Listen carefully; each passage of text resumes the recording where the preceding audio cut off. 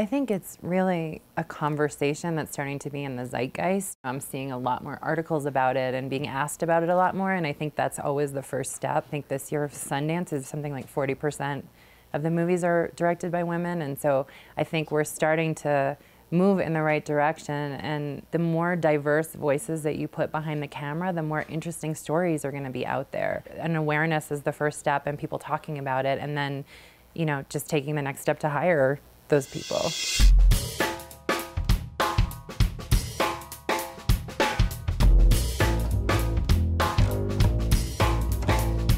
Tallulah is about a young woman named Tallulah who's very rootless, lives in her van, anarchist sort of lifestyle.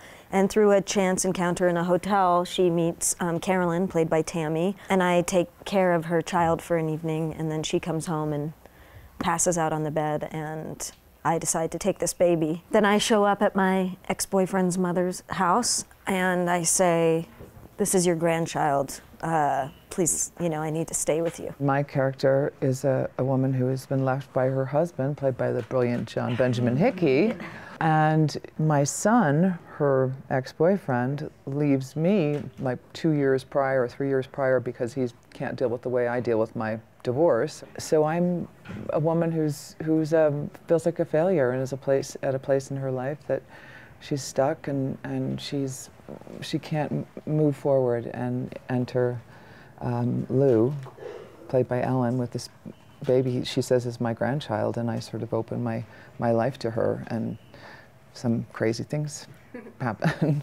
As actors, you just try to bring your own kind of heart and soul to a character, and I've been through periods in my life where I felt I wasn't getting the attention I needed, or I was feeling insecure, and you seek it in ways that are not good for you, alcohol or men or something, and through that process, something happens that makes you realize that you're a really lucky person, and you gain strength through the bad things that happen to you. I wrote the short film based on an experience I had when I was working as a babysitter at a lot of high-end hotels in LA, and I had a really weird experience with a particular mother and wanted to steal her baby and didn't, but wrote a movie about it instead. And it always felt like the short was a launching point, and it was really fun for me to then riff and spin out and think, like, where could the story go from here? And so, yeah, I always knew it had potential to be a feature. When I read the script, I loved the fact that I read this great script, and the 3 great parts were for female characters, and the guys' parts were great too, but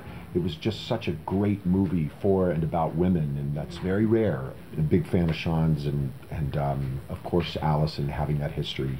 I just jumped on board. I loved the story. My trips to your kiss, no sooner I picture you. You surround me, so touch me, let your warmth